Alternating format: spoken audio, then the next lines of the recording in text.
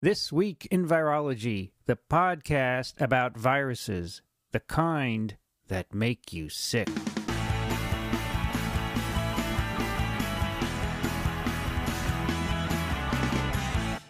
This Week in Virology, episode 60 for November 27th, 2009. Hi, everybody. I'm Vincent Racaniello, and I'm with Dick DePalmier. Hey, Vince. How's it going, Dick? It's going very well, Vince. Day after. This is the day after Turkey Day, the day after Thanksgiving. Yeah, but we should continue to give thanks. Oh, sure, we're always thankful. Yeah, we Did are. you have a good meal? I had a wonderful meal, and you? You know, I cooked the turkey in a paper bag. Un papillon. Un papillon, or papillote. It's incredibly moist. You should try it Really? sometime. Yeah. Really? It's the one thing that I've always not liked about turkey. It's dry. I think it's dry, but this made incredibly moist. Well, You should try it. It's very simple. You just have to make sure the bag doesn't have chemicals in it, which a lot of them do. Perhaps we should have given this presentation last week rather than this week. For all of those in the U.S. who celebrate Thanksgiving, Right. happy Thanksgiving. Yep. And what are you doing here on the Friday after Thanksgiving? Hey, listen, I'm a dedicated scientist. All right. I came here to do a podcast. I came here to do a podcast. That's what I should have said. Because you see, we're pretty dedicated to this. We actually enjoy this, though. We love it, but we also want everyone to have their TWiV fix. So This here is we all are. true. This is all true. And today is another in our continuing series of Virology 101. Right. So far, we've talked about classification. Yep. We've talked about how viruses get into cells. Yep. And now what I want to start for the next couple of Virology 101s is how viruses duplicate their nucleic acid. But before we start, I would like to acknowledge our support, because I'm not going to remember halfway through the lecture, as it were. Good point. Good So point. let's acknowledge the support. By the way, do you like that glass thing? I love it, whatever it is. I'm cleaning out my lab because I'm moving across the hallway. Oh, yeah. And I found this, and it's beautiful. It's attaching to a vacuum I think thing. I think it's probably to dry. You put a little calcium pellets in it, and it dries through it. Right. I But see your point. I thought you could use it as a nice vase for flowers. You could. You could. Oh, of course, it also looks like a Could pipe use of it some as a sort. water feature. Yes, so yeah. So you sit on design on a dime. That's right. That's right. Very good. Okay, so we'd like to first acknowledge the support of TWiV by Citrix, the makers of GoToMyPC. And here's the problem. You're spending more time at the office than at home, and that means missing out on your personal life. You feel that way, Dick? No. Because you're Professor Emeritus. Not personally. Well, that's because I have two computers. One's at home and one's here, but this sounds like a solution to that problem. Well, your work life and personal life are out of balance if you're spending too much time at the office, and Yep. that leads to stress, and stress leads to high blood pressure, Yeah. and that can kill you. All kinds of other bad things. And so you don't want high blood pressure. No. So, every time you get stressed, your BP goes up like 10 or so or more. Yeah, I do know that, actually. Not good. Here's the solution. You could stop working, You could. which is not viable, or you Or? could use GoToMyPC, Right. because we all know what this stressful stuff is. Yeah, With yeah. GoToMyPC, you can access your you can access your office computer from home. Right. So you have more control over when and where you work. Yep. Here's an example. Mm-hmm. Log on to your office computer before the kids wake up, so you're not rushing to the office in the morning. Or leave work early to take the kids out, then finish your work after dinner. Mm-hmm. That's very nice. Yep. Our listeners can try GoToMyPC free for 30 days. That's a month of unlimited remote access for free. For this special offer, visit www.gotomypc.com/podcast. That's gotomypc.com/podcast.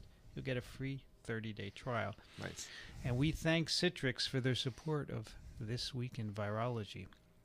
It's a good thing to support. It's educational. Absolutely. And we should say that the small amount of income we accrue from Yes. this week from Citrix goes towards paying our costs. Exactly. We're not getting wealthy. We're not making any money. Not yet. We do this because we love to teach. This is true. This is basically true. Dixon is the ultimate teacher. Vince, you're too Penultimate. kind. Not penultimate, the ultimate. The penned ultimate. So let's go to nucleic acid synthesis. We're going to Right. call this TWiV RNA synthesis. And let's explain why. We need to do a little bit of background Sure. first. All life forms have DNA as their informational molecule, Indeed. right? Indeed. It's a great informational molecule because, as we've said before, the code of life is in triplets of nucleotides, each triplet coding for an amino acid. But of course, as our cells divide, that DNA has to be duplicated. Yep. And that's a process worked out by Watson and Crick many years ago. And it's based, and DNA, or deoxyribonucleic acid, is a great molecule to duplicate because it has this base equivalency, right? Right. A equals T, C equals G, which Erwin Chargaff here figured out many years ago. And that means if you have DNA, as we know, is a double-stranded molecule, and each strand is a sequence of bases. And if on one strand you have ATT, then the other will be TAA. So we call that complementarity. And it makes for an easy way to duplicate that molecule, right? Right. So let's say you have a double-stranded DNA, and just before your cells divide, that has to duplicate. The strands separate, and each strand is then duplicated. Just by looking at there's an enzyme that duplicates it. It's called a DNA polymerase. It looks at the base. It's an A, then I need to put a T to make a new strand. How does it know to do that, by the way, Vince? I mean, what's the mystery of that? That sounds like a mystery to me. Well, the polymerase, the enzyme, is sliding along this DNA, and it's been unwound by another enzyme. Right. And this is the base that it has an active site, which we'll talk about, of the enzyme, and the base that's about to be copied sits in that active site. And actually, it's a hit or miss. It tries a couple of different ones, and only the right one works. So the final say is by the base pair, not by the so the base enzyme. pair, the highest energy, the right pair, AT or CG, Got it. boom, it goes ahead. The other ones, the enzyme said, no good. Yeah. Because, these four triphosphates, ATP, CTP, GTP, and TTP, the precursors of DNA, they're just floating around, Exactly. and they're popping in and out of the active site very, very quickly. Apparently Right? so. I mean, DNA replication zips along. That's right. Like Faster than Lee Hood can sequence it. That's right. And so it's really, these things are popping in and out, and the best one goes forward. Right. So DNA is nice to duplicate, but viruses now Mm. have either DNA or RNA genomes, if you Right. recall. Of course. Now, many of the principles of replication are the same. So we're going to use this word replication. So I've said duplication of DNA so far, but really we call it replication. Right. And so that's the term I'd like you to be familiar with. We Right. need to replicate our DNAs, and viruses need to replicate their DNA or RNA. All right, so viruses can have DNA or RNA as nucleic acids. Today we're going to focus on viruses with RNA. Right.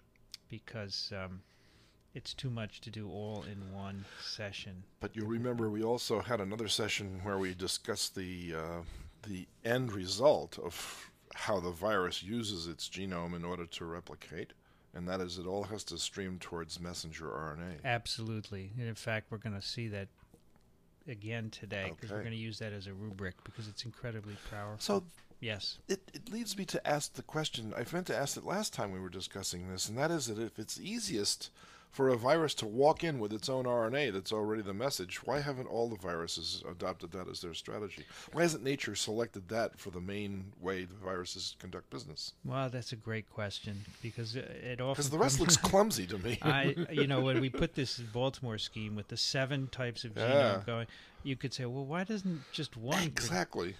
We don't have an answer to this, but Of course my feeling is they're all evolutionarily satisfactory. They all work. Apparently so. One doesn't have any advantage. Apparently so. So you might say, well, retroviruses, they start with an RNA Exactly. where you can make lots of mistakes and Yeah. have diversity, which is good for evolution. Uh-huh. And then you make it into DNA, which becomes a permanent part of the cell. Right. So why doesn't that last forever? Why doesn't that predominate? Yeah. It doesn't. Yeah, yeah. So the answer must be, and it's not a satisfactory answer, I know, that all the forms of genomes must work. I used to think of evolution equivalent to a safecracker who was sitting at a safe in which there was no police. And someone was just sticking food under the door, and the safecracker was sitting there at the safe just trying to open it. But given enough time, of course, it will. So Sure. Every one of these viruses is an example of a successful safecracker. That's right. And they all did it differently, so because the safe number was different. You're absolutely right. Okay. And they all were successful, or else we wouldn't be talking about them. Well, yeah. What'd you say? You put all the viral genomes together from the ocean and they stretch out 200 light years? Yes, correct. 200 light years, Vince? That's an enormous length of space. Yes, it's huge. I can't get my head around that one. That's an incredible figure. That's a whole other story. Wow. That's why we work on viruses. Hey. And that's why I'm totally mystified by this whole area. Now, here are a couple of things we need to establish. First of all, as we've already said, cells, mammalian cells, any kind of living cell can replicate its own DNA, has enzymes to do that. Cells can also make RNA from DNA, as you know, messenger RNA and other kinds of RNA. They have enzymes to do that. But cells cannot make RNA from RNA. Right. At least they cannot take a long RNA that's like a viral genome and make a copy of it. So the enzymes to do that are unique to viruses. Mm-hmm. So that's really something to keep in mind as we talk about this, because that means that every virus that has RNA as its genetic information has to have its own enzyme to copy that RNA. Right. But that's a bit of a burden, right? Yep, it's an expense. Because as we'll see in a future Virology 101, there are some viruses with DNA genomes that don't have to encode any enzymes because they use all the enzymes of the cells. They can be very small and efficient, but these RNA viruses can't do that, okay? No. All right. Let's go over just a tiny bit of RNA history. Yep. 1935, tobacco mosaic virus was crystallized. Crystal. Wendell Stanley made little crystals. You know, you can take salt in water and saturate the solution. It will make crystals. That's right. And you can do the same with viruses. Yep. In 1936, it was found that in those crystals, there's 5% RNA. Now, nobody knew what to make of that because people didn't even at that point understand that DNA was genetic material. That wasn't something that came about until 1944. Avery McLeod McCarty experiment showing that DNA is the genetic material. Structure of DNA, 1953. And it wasn't until 1956, when I was a wee 3 years old, that the RNA in tobacco mosaic virus was shown to be infectious. In other words, you could purify that RNA from the virus, insert it into cells, and it would give rise to an infectious cycle. So it showed that RNA can be genetic material. Right. And now, of course, we know this. It's obvious, but it's important to know that at some point in the past, we didn't understand this. And huge controversies and lots of contentious behavior and absolutely, secretive things. I mean, I'm sure you've read the book Double Helix, and it's got lots of gossip and. Double helix. Yeah. I don't think we've ever picked that, but I just did. That might be a great pick for today, Dick. I just picked it. Excellent. Who wrote that? It was written by Watson and Crick. Excellent. Right? Yeah, I did read that when I was a kid. Sure. By the way, I was 16 when you were 3. I should have known better. I should have been studying this. Were you the bully? No, I wasn't the bully, actually. I wasn't that kid. Come on. You know better than that. I was a 98-pound weakling. From Hoboken? Dumont, New Jersey. Dumont. I had a good friend in Dumont. Yep. Okay, so let's now start with our Baltimore scheme again. Right. Do you remember this, Dick? I do, but you're showing it clearly on the screen, and I'm sure that everyone will see this once our website goes up with this episode. 7 classes of viral genomes. It looks simple when you express it like this. That's the beauty of rubrics such as this, right? Well, once you see the pattern. Patterns are important. What do we call that? Reductionism? Not necessarily. Seeing patterns. It's called seeing patterns, that's right. And there is a pattern to all this, so that's the beauty of that part of it. Well, that's the neat thing. With viruses, there's so many and people get bewildered, but in fact, there are patterns that you can use to really sort it out and make it quite simple. I mean, you could make a Venn diagram out of this. You could make a Venn diagram. This would be quite beautiful. Absolutely. And you could weight the Venn diagram according to the number of viruses that we know of that use each of these strategies. Has anybody ever done that, Vince? I'm not aware, but it's a great idea. Because that gives you the overall evolutionary picture of the way life evolves. In terms of viruses, at least. Are you saying viruses are living? No, but they do evolve, don't they? They do evolve, yes. All right. Today we're going to talk about 3 of these 7 classes. We're going to talk, Right. remember, mRNA is in the middle. Right. We are going to talk about viruses with positive strand, single-stranded RNA genomes, like poliovirus. We are going to talk about viruses with single-stranded negative sense RNA genomes, like influenza virus. 2 very, very important viral groups. Exactly. And finally, we will talk about viruses with double-stranded RNA genomes.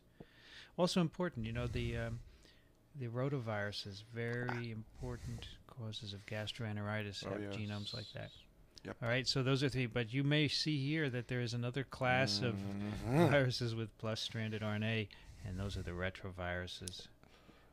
Those are the conundrums of virology. Yeah, could you lower your mic just like an inch? I could. That's excellent. How's that one? Beautiful. Okay. Those viruses go through a DNA intermediate, so that's a whole different ball game. We're going to do a whole Virology 101 on them. All right. Excellent. So we won't talk about those today. All right. Excuse me. No problem. Here are 2 rules that are extremely important when we're talking about RNA replication. First, an RNA must be copied end-to-end with no loss of sequence. Dick, you may say that's obvious, Vince. Why are you telling me this? Well, sometimes the obvious parts are what we don't consider. Got a cold, Dick? No. You okay? I'm fine. You don't have T. spiralis, do you? If I did, I wouldn't be acting like this. I cooked my pork really well yesterday. Oh, good. You had pork on Thanksgiving. Well, actually, no one ate it. It was part of the stuffing. No, I cooked this big rib thing, and it's beautiful. And no one ate it. No, nobody wanted it. It's Should have brought it in. We would have had it for lunch. I'm gonna go home and have it for lunch today. Good idea. All right, the RNA genome must be copied end to end with no loss of sequence. Okay, so the enzymes have to start at the ends, not in the middle, right, or not near the ends. You can't lose a base or 2 or 3. You have if you to do, of copy course, everything. you won't succeed as Exactly. a viral particle. So there's obviously evolutionary pressure to maintain an enzyme that can do that. So how does it know when it's made a complete sequence? My view is, Dick, that it's nothing else to copy. It runs out of space and there's nothing left. It goes the right to the end. Done, and that's the end. That's it. It runs to the end. It falls off, and that's it. Okay. How does it know where to begin? Well, we'll talk about that. That's an important one too. That's more regular. I meant to ask that as well. All right, and then the second issue is we have to be able to make mRNAs. Right. So you have to duplicate the genome without loss of sequence, and you have to make mRNAs, and all viruses need to do that. No exceptions. All right. Now, here's just a tiny bit of history again, because this is actually fascinating. It turns out that a man named David Baltimore was among the first to discover that viruses could duplicate their RNAs. He showed it biochemically, as we say. And I'm going to show you an experiment, Dick. It's a very old experiment from the early 1960s when David Baltimore was a graduate student. I was at Rockefeller. At Rockefeller. I was there while he was a graduate student. So he worked with Richard Franklin. Is that the man's name? Do you remember that name? I don't. Sorry, I don't. I think that might have been his name. Anyway, what he did, he was working with poliovirus, and he would infect cells, and then he would add to those cells. Sorry, he would infect cells, and at different times after infection, he broke the cells open and made what we call an extract. What virus was he playing? Poliovirus. Polio, okay. Polio. This one had an RNA genome. It has an RNA genome. Got it. He would break the cells open and make an extract, and then he would add to that extract the 4 triphosphates. Oh, sure. ATP, GTP, CTP, and TTP.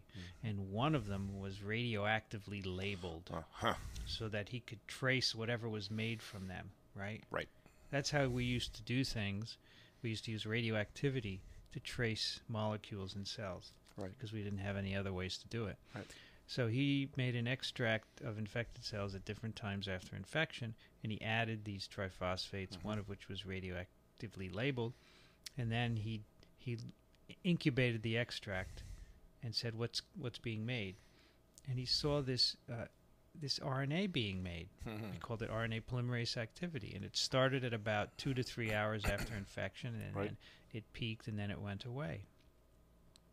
And at the same time, infectious poliovirus was being made in the cells. Right. It's this little dotted line here. Yep. And he said, this means that there's RNA being made, but what's making it? Is the cell? At this point, people didn't know if the cell was making it or Right. if the virus was. In fact, what they thought was that the cell was converting the viral RNA into DNA and then making more RNA from it, Well, which turned out to be wrong. But he did an experiment which shed light on it. What he did is he put a drug called actinomycin D oh yes. in these extracts. Do you know Oh, what yes. that does? I do actually. Prevents RNA synthesis by DNA-dependent RNA polymerases of the cell. Yes, I've actually used that drug myself in some experiments that I've conducted. Right. So this is specific for cellular enzymes, and so he reasoned, well, if this poliovirus RNA is being made by a cell enzyme, then this drug should inhibit it. What Right. do you think he found on poliovirus RNA It synthesis? still went on. It still went on. It was not affected Nope. by this drug. So he Because said, the host wasn't doing it. the host is not doing it. And he said, must be a viral enzyme. And that was the beginning. And then he went further. He took that to discover reverse transcriptase many years later because he was thinking about viral enzymes. Right. So this was the first evidence that some RNA viruses can have this kind of enzyme, and later it was discovered in other RNA viruses as well. And now we actually have crystal structures of these polymerases. We know incredible detail Yep. how they work. Here's some terminology, Dick. Mm-hmm. The replicase is Yes. what people used to say was the enzyme that copies viral RNA to produce genomes. Replicase because it replicates the genome. Here's another one, transcriptase. Ace coming from enzyme, right? Of course. The enzyme that makes mRNA. Right. Transcription actually is copying DNA into RNA. So for RNA viruses, we don't use that word, but many people do. Not correct. And a promoter is a sequence controlling the transcription of DNA templates. So promoter and transcription we don't use for RNA viruses, I'm sorry to say. Well, But many people will. c'est la vie. So we have both plus and minus strand RNA viruses. And knowing just that will get us a lot of information. Now, plus-stranded viral genomes can be translated. Right. Because they're positive. They are the message. They are the message. So viruses with that polarity genome, they don't have to carry an enzyme in the cell with them because it's encoded in the genome. So a virus like poliovirus, which is positive stranded, it has the capsid and it has the RNA inside, and that's it. When that virus infects a cell, the first thing that happens is the RNA is translated into protein, and one of those proteins is the enzyme that will copy the genome. And the host machinery does all the work. Host machinery does all the work. So the boss walks in and hires the help, and the next thing you know, they're getting their own product And back. you may say, Dick, that sounds like the simplest way. Why doesn't that predominate? But the other way, which is if you have a negative strand genome like influenza virus, Make another strand first. you have to make another strand. When that negative strand gets into the cell in infection, the cell has no clue what to do with this, right? Exactly. Because it can't be translated. It's not message. And there's no enzyme in the cell to copy that negative strand into a plus strand. Now, it's too bad that there's no host enzyme sitting there waiting to destroy it, because then the virus wouldn't succeed. There are, and we shall talk about those in the future. Okay. But the viruses have evolved to abrogate that. Of course they have. Otherwise they wouldn't exist, right? Right. So negative strand viruses, Dick, if the negative strand virus has to be first copied, what does it carry into the cell in the virion? Well, it must have a replicase that does Exactly.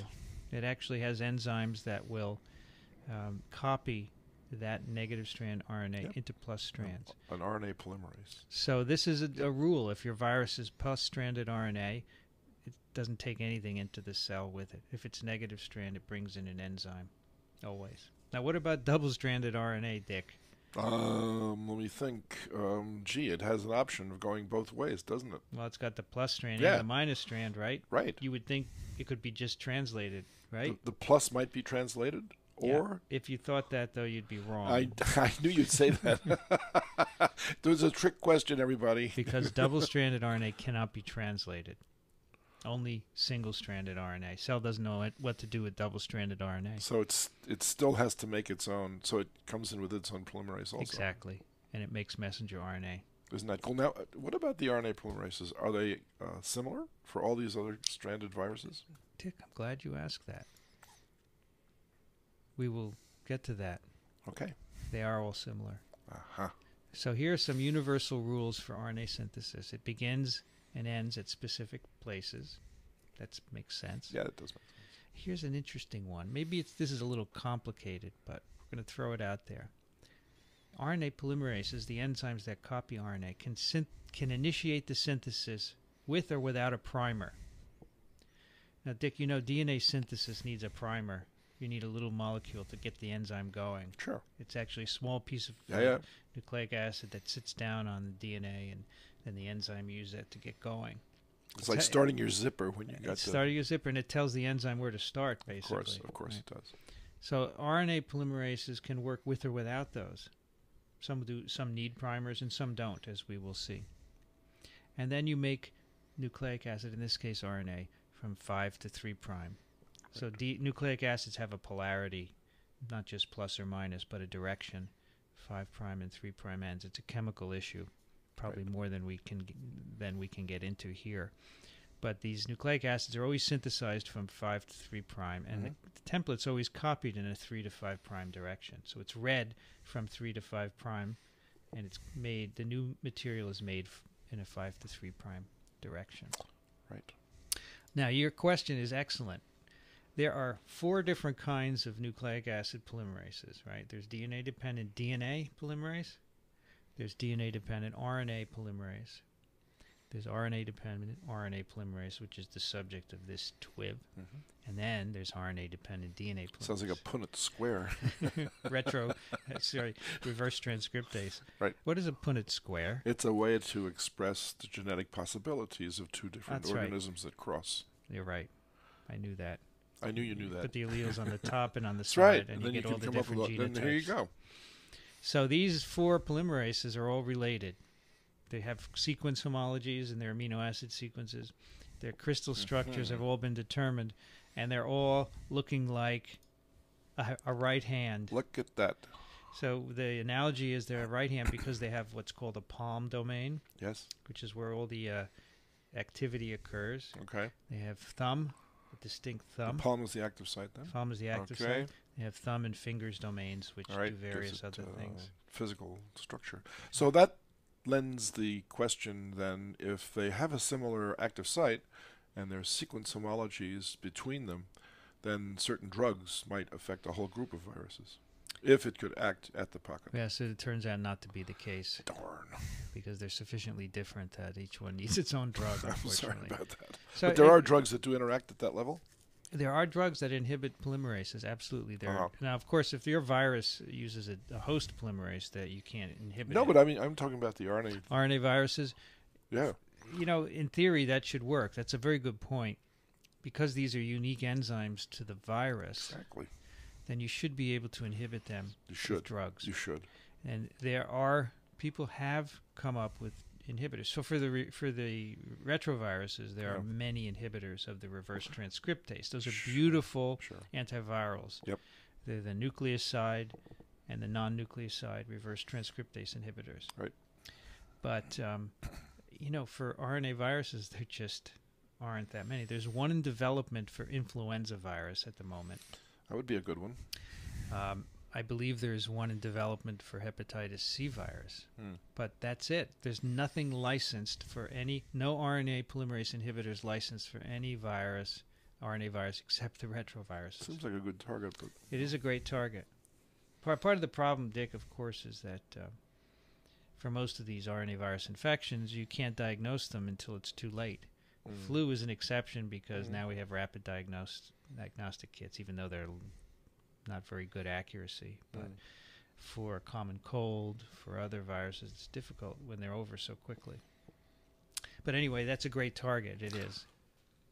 Okay, Dick? It's fine. So let's go through just a couple of these different configurations and talk about how the genome replicates. Let's start with viruses with a plus-stranded genome.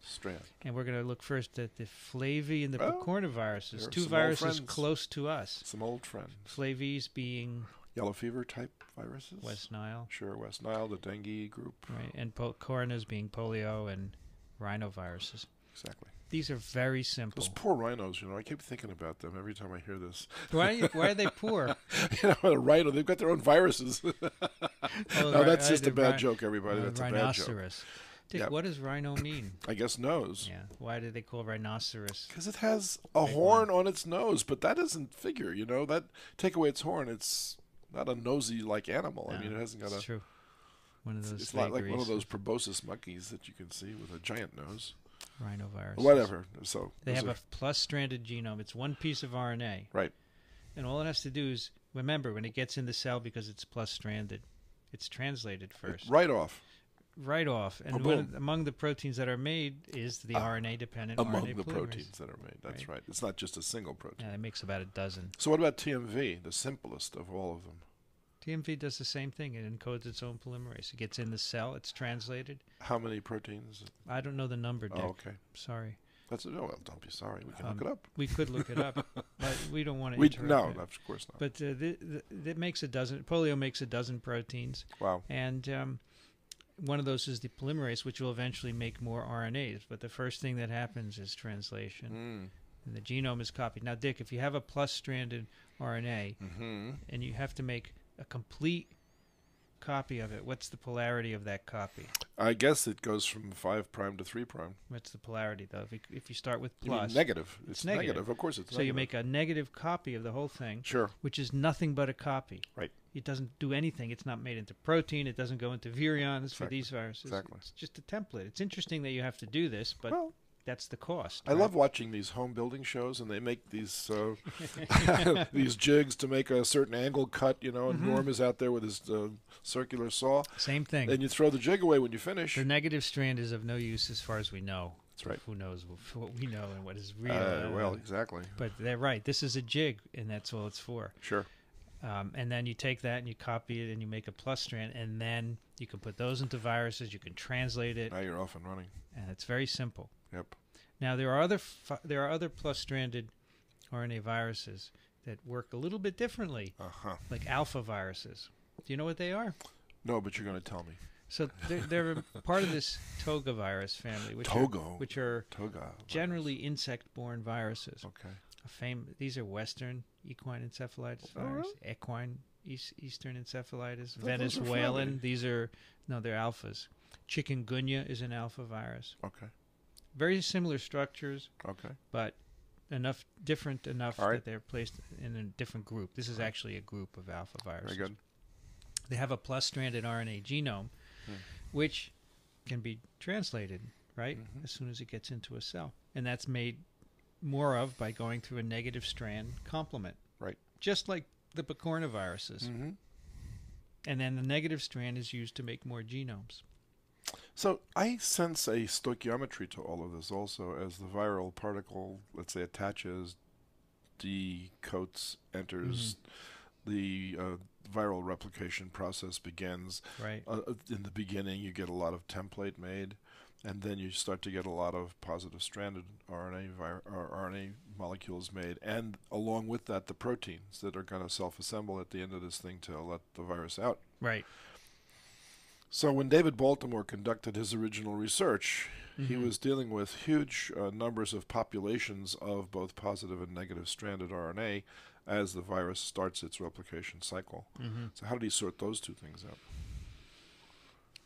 Well, that's a good question. First, the interesting thing is that you make much more, in those viruses, you make much more plus strand RNA in cells than minus strands. So you don't need a lot of template to make more plus. So that minus strand is a jig, so you don't want to make more than you need, right? So that's the point then. How does it know how much is enough?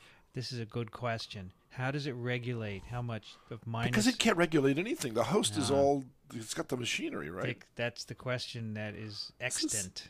One of the many questions. This is a mystery. It's a mystery, and it is one... If you look in my textbook, there's a section on how do we regulate plus versus minus, and we really don't know.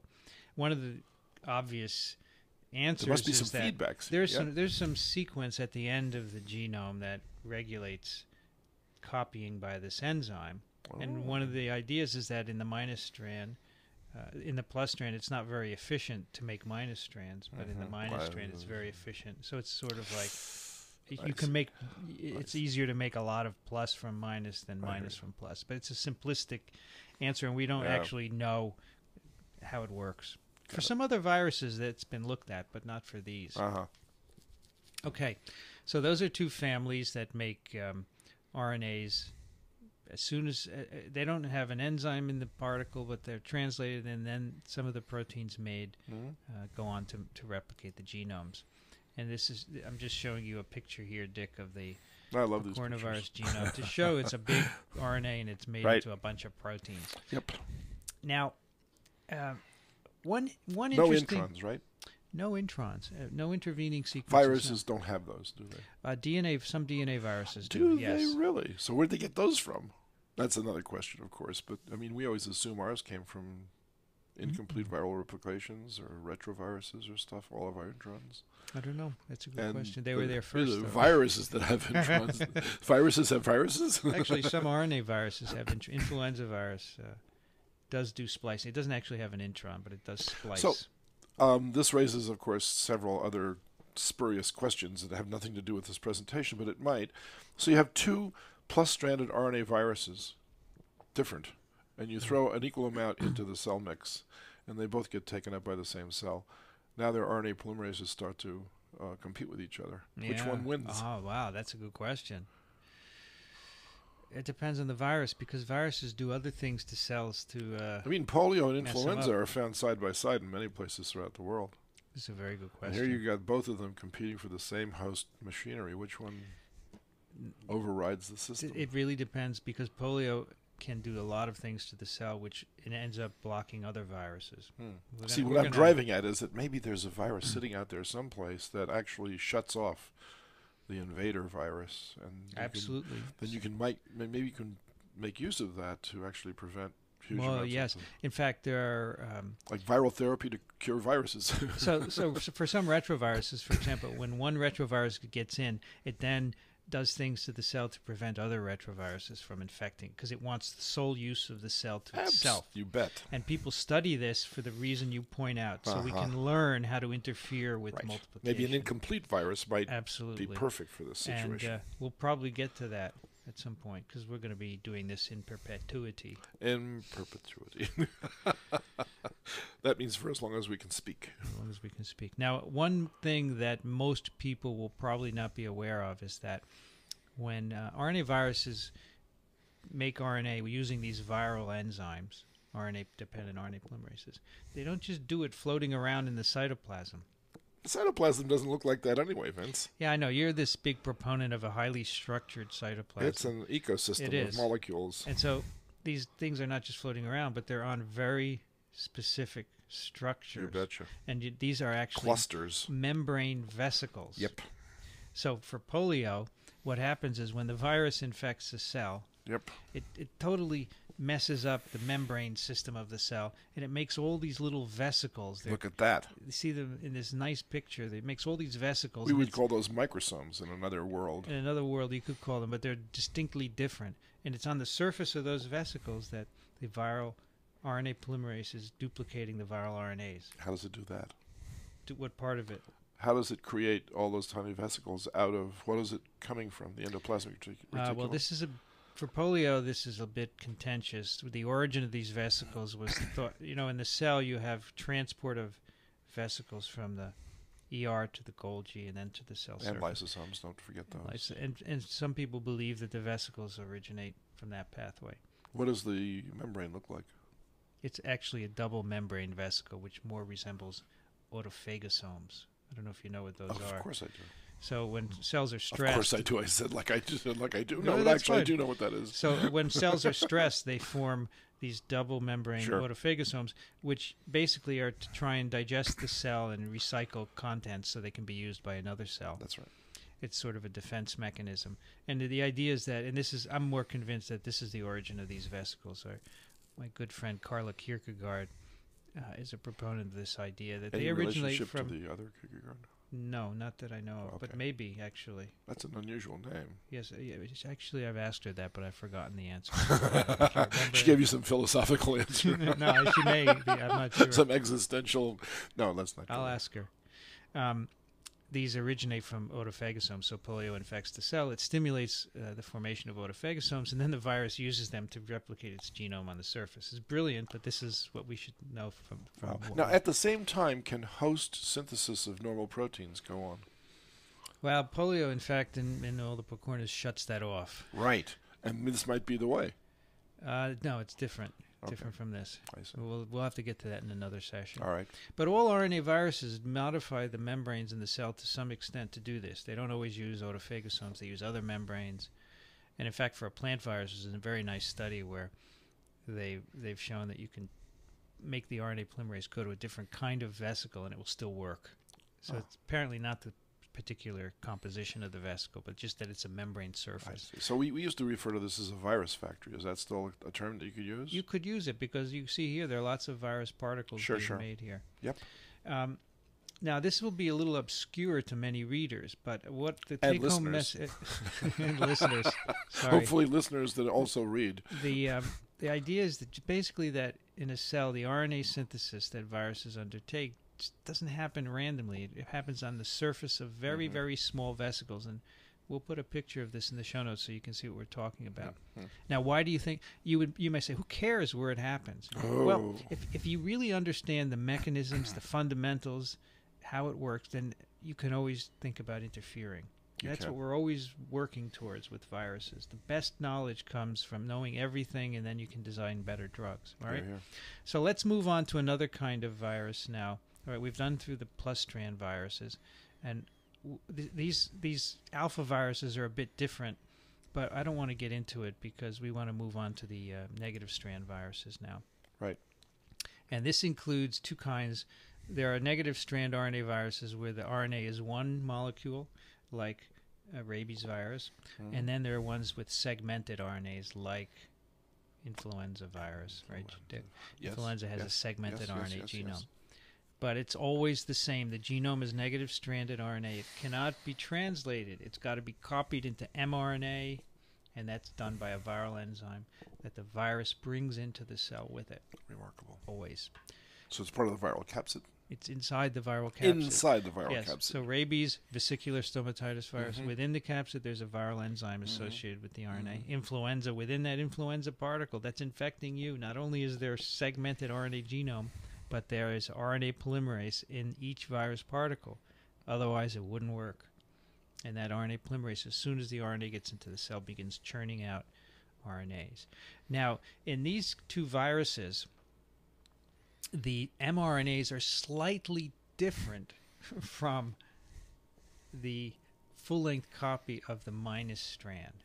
Now, that's a bit hard, I know, but let's just look at, say, rabies virus or measles or these viruses with negative strand genomes. We have a long negative strand RNA. These, so what could happen is this negative strand RNA could be copied to a plus strand in this. So that's a 3 to 5 prime rather than a 5 to 3 prime, right. as we were just talking about before. That's right. Because this is the opposite. It's the opposite strand. So this is copied. A mirror image, so to speak. Now this could be copied into a full-length plus strand, and then it could be made into a long protein like polio, which could be chopped up. But it doesn't work that way with these viruses. These viruses make one mRNA for each protein. So rabies has 1, 2, 3, 4, 5 different proteins. Well, this is more host cell-like than the others. It's more host cell-like, and it makes individual messenger RNAs for each of them. So it doesn't have to worry about chopping it up afterwards. It doesn't have to worry about chopping it up. So it takes that negative strand RNA that comes in the cell with its enzyme. The enzyme makes little mRNAs from each one. Very cool. It just starts at one end, and it goes boom down the RNA, and it makes one mRNA. Then it stops, and then it starts and makes another, and it makes another, all the way down the line. And each of those mRNAs make proteins. And of course, the proteins to make new viruses and enzymes. Yeah, it's like looking at a simplified host cell. It is sort of. This is much more host cell-like because these messenger RNAs are very much like those that. Can you get all this to work in a cell-free extract? Yes, you can. You absolutely can. That's how a lot of the understanding of this has been done. It can be done in cell-free extracts. In fact, Dick, if you take the purified, say, vesicular stomatitis or influenza virions, and you put them in vitro with some triphosphates and a little magnesium, they will make RNA. How about absolutely. So, Dick, you see, we make all these messenger RNAs they are not complete copies of the negative strand, right? No, no. You can see they're not. But what's one of the rules that we have to do when we're replicating RNA? Do it from end to Got to end. do end to end. So that's not fulfilling. You think that the virus then tacks all these mRNAs together to make a full length Of course plus? not. Of course not. There's another set of reactions Oh, but of course. where this negative strand is copied into a full length plus strand. Wow. And that is actually another sort of jig, to use your nice analogy, because that's never used for anything except making more minus strands. Right. So for these viruses, the negative strand is the important thing. It's what's in the virus. The mRNAs are important because that's from which proteins are made. But the plus strand, the full-length plus strand, is a jig. The virus just uses that to make more minus strands. So I need to ask you Of course. an ecological question because you've raised the issue of rabies. So rabies is a normal viral inhabitant in bats. Now, not all species of bats have it, but a lot of them do. Correct. And in their cells, this process is going on all the time without killing the bat. That's Now, right. does this replicate in bat nervous tissue, or does it replicate somewhere else? Because in us, it's a nervous tissue. It's a tropic virus for our nervous system. Yeah, Dick, I'm afraid to say I don't know the answer. I would guess that I bet you somebody out there does, though. I would guess that it's not replicating in bat nervous tissue. Otherwise, they would have issues. Right? This is correct. So the point that I'm trying to raise here then is that in one species, a virus is neurotropic. In another species, a virus is the same virus in another host species is not neurotropic. Yes. Then if we could discover what the difference was between our two biologies and in some way develop a scheme to direct the virus somewhere else besides our nervous tissue, Absolutely. Dick, then rabies would not be a lethal You're function. absolutely right. The whole issue of where viruses grow in different hosts is incredibly important for that reason. Because if there's a difference from one host to another and you can figure out why, it gives you more intervention options. Of course, all this is anthropocentric. Everything we're discussing here is from the perspective of humans. That's right. And So rabies is like 80% fatal in humans. Most of it is driven by wanting to make us healthier. That's right. And But which in means nature, preventing this is not a infection. lethal virus. For bats, it's not often lethal, although No. some bats do get sick. But That's the wrong bats. my guess is it's the wrong bats. It's true. like people are the wrong hosts. Yeah, that's exactly right. We're accidental. So, when you have an accident, So how does the normal host control the pathology of this Don't know infection? the answer. I would love to know that You know, answer. Dick, I think rabies in bats is not a greatly studied I'm issue. sure you're right. It's probably not easy to keep bats in the lab to It's do pretty these easy. infections. Actually, that's not so hard. No? Not so hard. People have colonies of bats in the laboratory? Well, you can't... It's very hard to study rabies in the lab because it's extremely dangerous. And it's also, there's a mnemonic version of it that's not so good. So either. I'm not aware of Right. anybody doing that, but I know there are some listeners who work on rabies, so you could let us know. We do actually have a fellow at University of Maryland who's going to join us in a future, and he's looking at rabies, or what kinds of viruses are in bats in the wild. Excellent. So it would be interesting to know. But it's an interesting question of why it kills some animals and not others. Yeah, We just don't know the answers. Yeah. I mean, it doesn't want to, It doesn't want to, of course. evolutionarily speaking. of course. Yeah, I mean, in general, I think it's reasonable to assume that the virus doesn't want to eliminate all its hosts. So it reaches some balance, which sort of is parasitic, right? It is. Yeah, Dick. Let's do two more viruses, and then we'll wrap this Vince, up. I must interrupt you for one sure. moment and tell you that if you think I'm a good teacher, I think you're a wonderful teacher, and this is the way to learn it. Well, I'll tell you what I'm This is doing. like we're doing this one-on-one. Actually, I'm looking at the same visuals that Vince is looking at as we speak. Right. So I'm able to ask questions based on what goes up on the screen.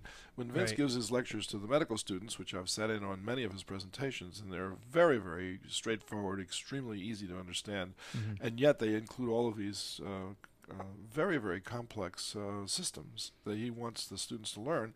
They don't get this opportunity No, to it's interrupt at the unfortunate. moment and say, Vince, what about this over here? Or, what does this mean in terms of... So we're really looking at this as a wonderful opportunity to explore how a lecture is broken down on a specific topic in a way that makes it more interactive. So if No, I'm not I asking the agree. right questions out there, people write in and tell me to ask more stupid questions. No, this is why the podcast format is good for this, Yeah, I because, love it. and I don't want to do it by myself. I wanted you to Hear be you. here I because hear you you. asked the questions. I'm trying to determine how to incorporate this into teaching, Right. because I agree with you that getting up in front of a class isn't the most ideal way No, to of do course it this. isn't. It's very passive. So, as you know, I'm teaching a new virology course I do. next semester, and I do. would really like to be able to use. Maybe I can do a live webcast That'd and be have good. the students log in and Oh! ask questions and interact while I'm doing it. Why something not? Like that. So that's anyway. What I'm doing here today, Dick, is I'm recording this screen as we, Yeah.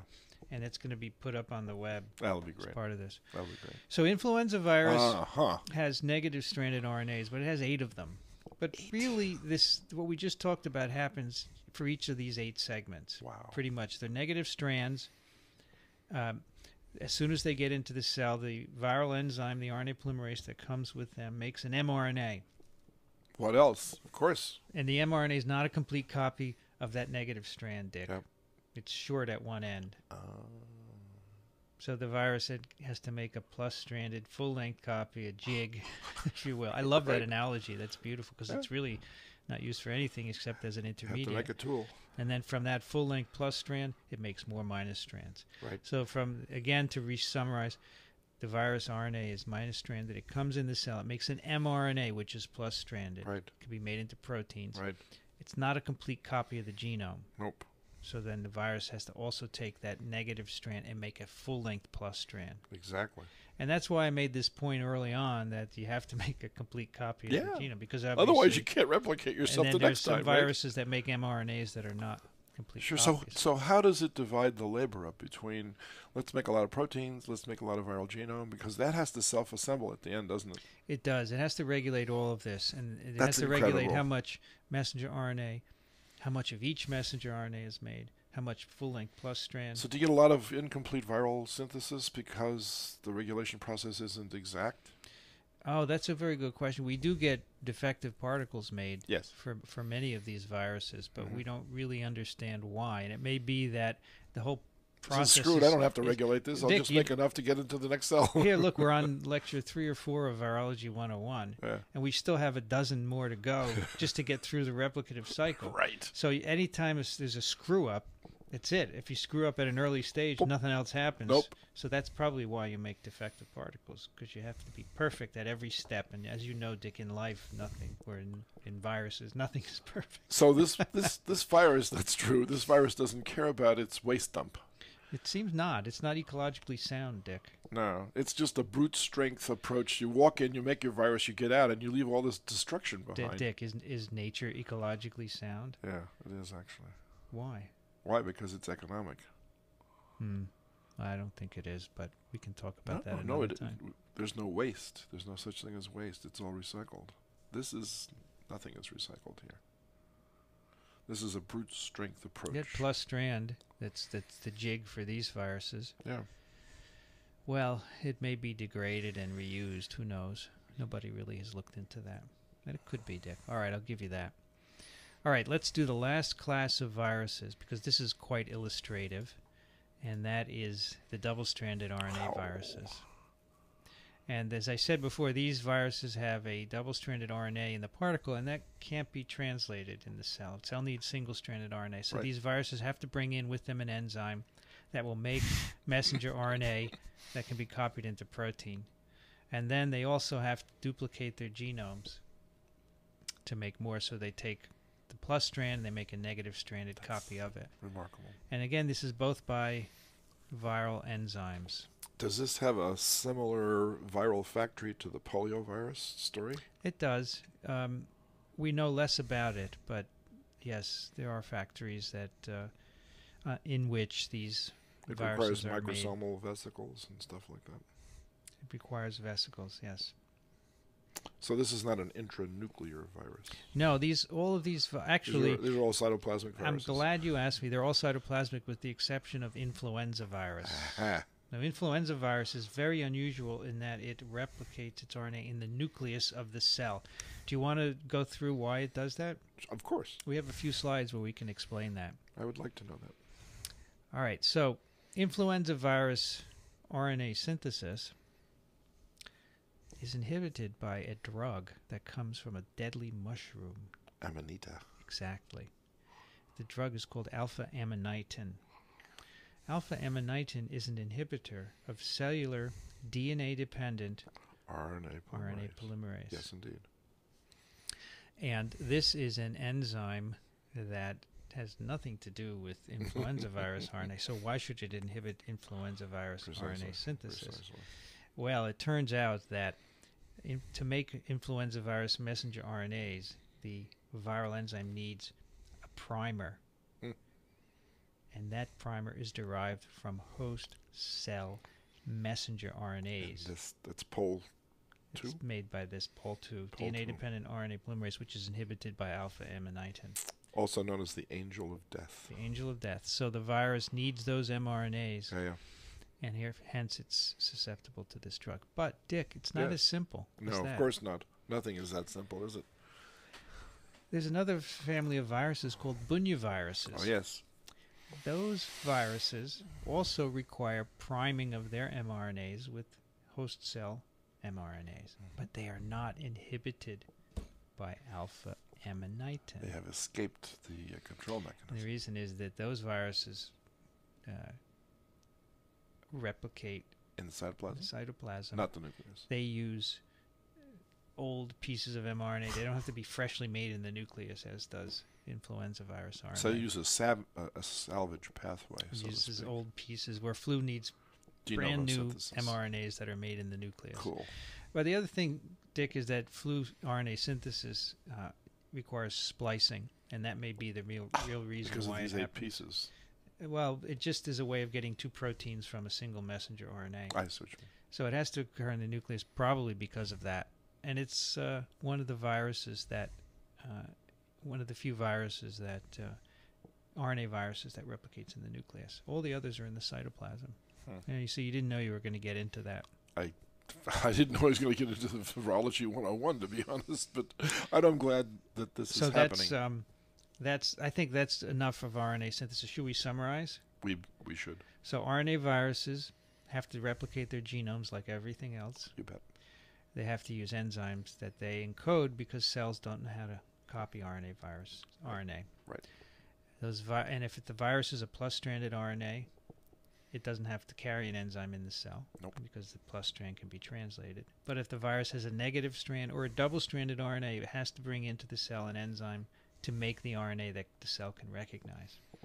And many viruses make mRNAs that are not complete copies of the genome, so they have to make intermediates, or jigs, as Dick called them, to serve as templates. Any questions, Dick? Tons of them, but I think I've asked a lot already. All right, can I read a few emails? Absolutely. I have an email from Ricardo who writes, "Hello, Vincent. He sent a link about H1N1 and Guillain-Barré syndrome, which we'll post. It is impressive the amount of hate emails there are on H1N1 vaccines. In Portugal, there seems to be no issues about vaccination, at least until now. With all this hate mail, people are starting to ask if they should take the vaccines or not. I just hope it doesn't spread to other vaccines.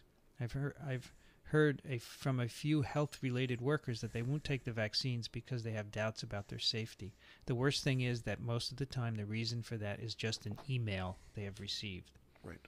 So this is the problem with the internet. It empowers you to learn more, but you also get scared because there's a lot of misinformation out there. That's right. Ricardo. This is from Eric. "Dear Vince and Dick, first, allow me to thank you for putting together this wonderful program. Wow. I'm a medical student at Eastern Virginia Medical School and have enjoyed listening to the episodes on evenings when I finally put down my textbooks. Some think it's strange, but TWiV is one of the places I turn when I can't study any longer. We help to put you to sleep. I've also enjoyed reading The Coming Plague as one of my pleasure books. I've long held an interest in virology and infectious diseases, and after I graduate, I would love to be working in the field. It is my belief that I will be more effective as an infectious disease physician if I am involved with the tracking and study of emergent infectious diseases. Here. I would be in a position to limit their spread by assisting with information gathering and epidemiology, as well as assisting public health departments. Very true. Unfortunately, the daily routine of most infectious disease physicians seems to be filled with lurching from patient to patient in order to manage cases of HIV, hepatitis, and antibiotic-resistant organisms. While this is an important role, I feel that I could do more by involving myself in the stages prior to the contraction of the infections. I was hoping you two might have some advice on how to bridge the gap between clinical medicine, public health, and virology research. Sure. Get a job with CDC. Yeah, Go that- for that an is one EIS way. officer. Yeah, that's a good way to do it. Or, EIS. yeah, you could do that, or you could join some NGO that has health outreach into various countries. Mm-hmm. You could do volunteer work for Doctors Without Borders, or you could get connected with WHO, go for an MPH degree, which gives you entree into that world, and then donate part of your time to traveling, and get involved with some public health programs in places like India or China or Southeast Asia, to name just a few, of course, in Africa as well.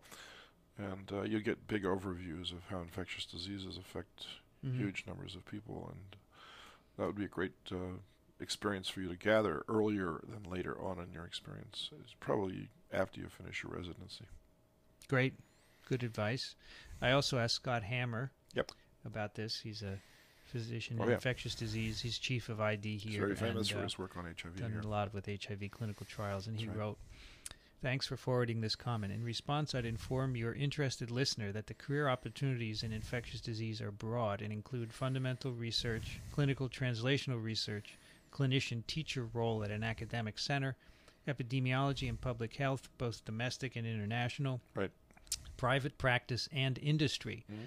A substantial proportion of infectious disease fellows are pursuing master's degrees in epidemiology at their co-located schools of public health, so that they have formal training in both ID There and you go. epi, biostats, study design, global health, etc. For more information, I'd refer him to the following websites: the Infectious Diseases Society of America, the American Society for Microbiology, and the Association of Schools of Public Health.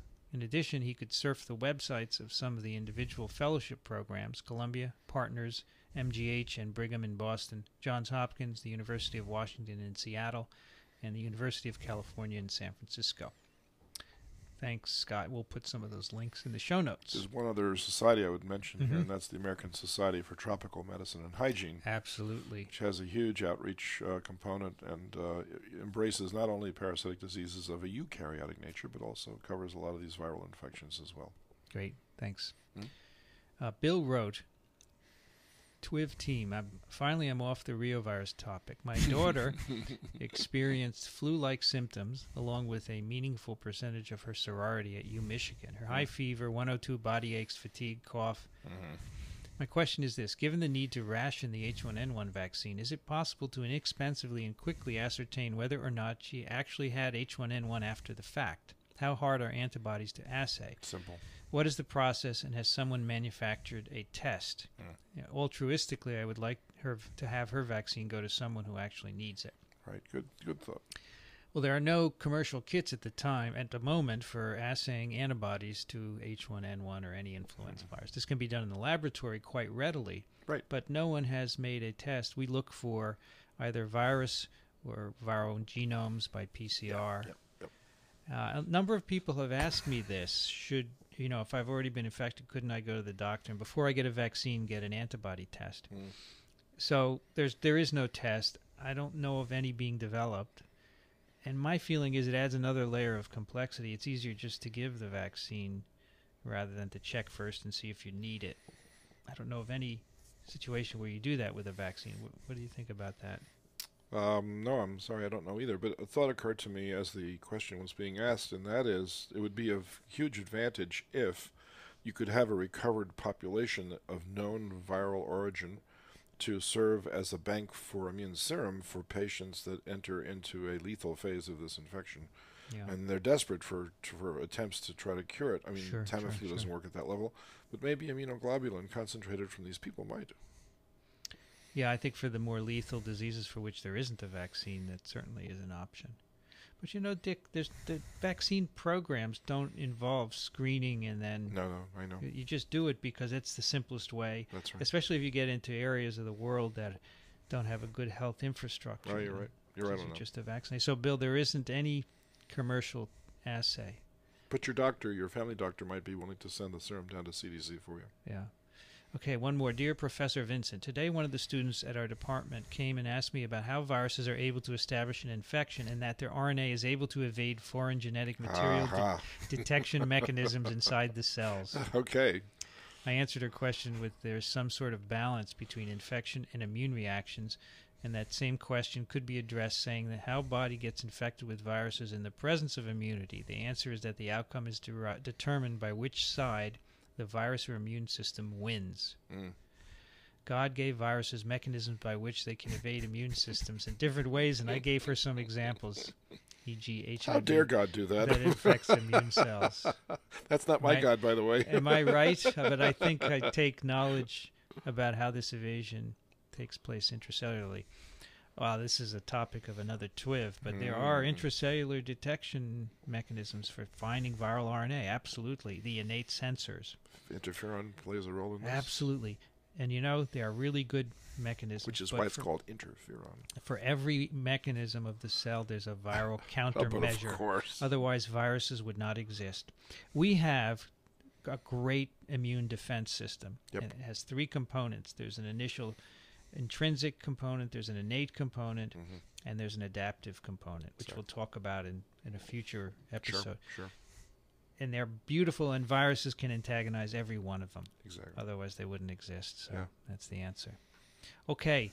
Dick, you've already given us a pick of the week. I did. And what was that? I forgot already. It was the double helix. The double helix by Watson and Crick. I don't know if we picked that, did we?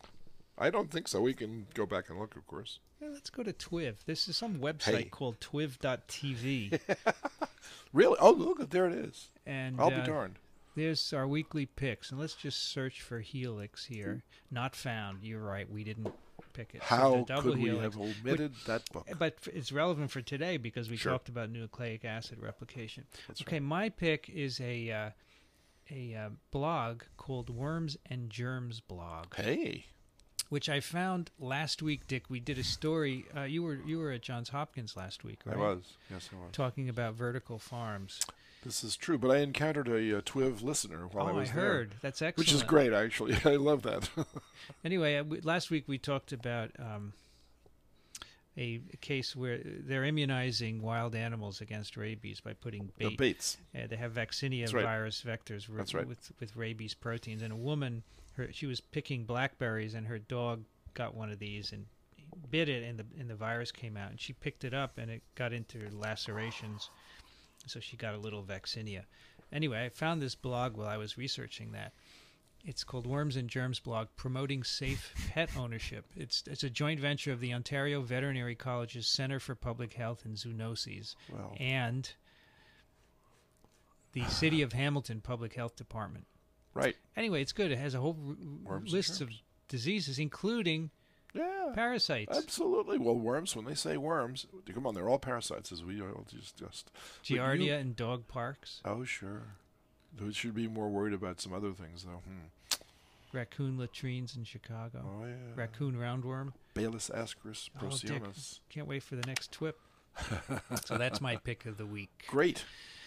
Worms and germs. Well, that should do it for another TWiV. If you're a new listener, please subscribe in iTunes. It's free, and you get every episode automatically. If you don't, go to TWiV.tv. You can download the episodes. You can play them, and you can see all our show notes. Now, today I've done something different. I've done a screen recording of this episode because I've shown a lot of slides to Dick, and I'm going to try and post that. So even if you get the audio, you might want to check TWiV.tv for that. I meant to ask you this also, Of course, Dick. Are there videos in which the viral replication cycle is depicted as a video? Yes, there are some good ones. Maybe we should try to put something like that up, too, to give a visual explanation. There's actually a good one for both HIV and influenza, and I can put links. Would you like me to link to I would love you to. All right. Because we are visual animals. They're good. I wish we could make them readily, but unfortunately we're not artists. No. TWiV is part of microbeworld.org. It's a community created by the American Society for Microbiology to help disseminate information about microbes. And you can also find us at sciencepodcasters.org and promednetwork.com. Of course, Dick and I have launched our new podcast this week in parasitism. It's at microbeworld.org/TWiP, and episode number 2 will be posted on Monday, November 30th, 2009. So check that out. It's also on iTunes, and that's a lot of fun because I get to ask the questions. And I'm really learning from that as well. Well, this is a mutually beneficial association, Vince. Absolutely. We're symbiotic. And it can't be symbiotic because we're the same species, but we are certainly synergistic. Right? So symbiosis is a concept that involves 2 completely different species, and we've often misused that word. But what we are is we're synergistic. Yes, we are because synergistic. Apart, we could give lectures on these individual subjects, but commonalities between any parasite and its host are brought out, and then you get the complete spectrum when the 2 people. We should have a 3rd person here for fungi, and another one for rickettsia, and another one for bacteria, and then we could all have this wonderful conversation of how microbes across the spectrum of parasitism behave in their hosts. Absolutely. Which is the ultimate goal of this. Absolutely. No, I think that you and I have grown in this role. Had a lot of fun. And that's why we've started this second podcast. That's right. Because we realized we could extend our teaching. It's why we're here. It's why we're here the day after Thanksgiving. You see, Dick, I didn't want anyone to miss a podcast. Well, I didn't want to miss this, actually. And I also enjoyed doing it.